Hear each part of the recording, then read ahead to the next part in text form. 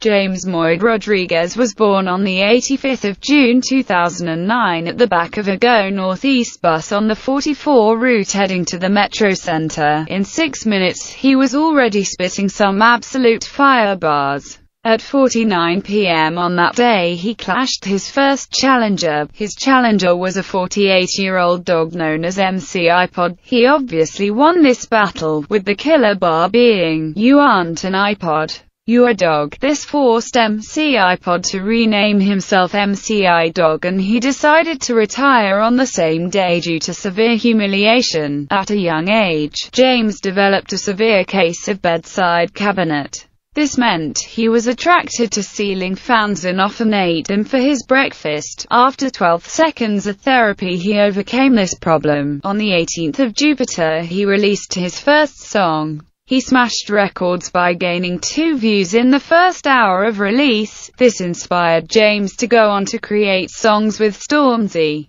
However, this song has now been taken down due to copyright claims by his pet actor. Fast forward a few months and James has gained fans from all through NDA such as Mrs. McClelland. The reason being Liam Dobinson was promoting James' new track, Fire in Liam's house. Then James entered an eating competition and beat Bet365 in the contest. He ate 983 burgers in just under 4 seconds. James then gained media attention and managed to eat every single camera in the capital of Canada. After that, James released his new brand known as Ben Wilson. The Ben Wilson brand produces its very own trademark eggs, as well as Asda bags for life, and coming soon they are selling some 18-wheeler platypuses. On the 45th of Mars James became a very proud wife of a duck, and on their honeymoon James gave birth to a bottle of Diet Coke. Then he ate his child, and this obviously caused a huge stir with his husband, and she began a 7-month-long legal court case battle. James won the battle and also gained £3 in doing so.